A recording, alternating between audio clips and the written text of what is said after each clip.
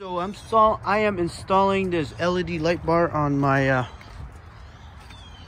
swing bar here, and you know what I noticed? I was taking down this panel to install the switch, okay? And I noticed this bright orange string here, and I am very tempted to pull, but I'm kind of scared because I don't know why it's here.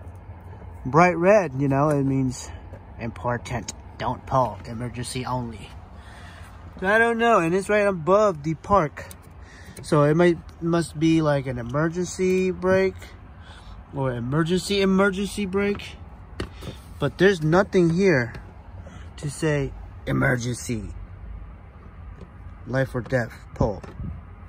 Yeah, so let me know what you think. I know it's probably a dumb question, but why would they hide this in here? It's hidden. If I'm dying, I do not know that I need to pull this to activate something. Like if I'm flying in a ditch in the snow or something, and this could have saved my life and popped all the airbags or something. I don't know. But I didn't want to pull it. It's just very tempting to pull, but I do not want this thing to blow up in my face. Alright, bye. Subscribe and like for my other videos and cool and dumb questions too.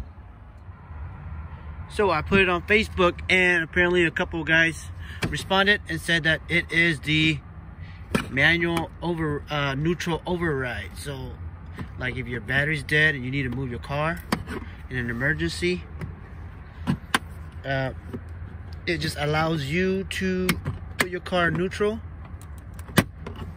Okay, just pry it open.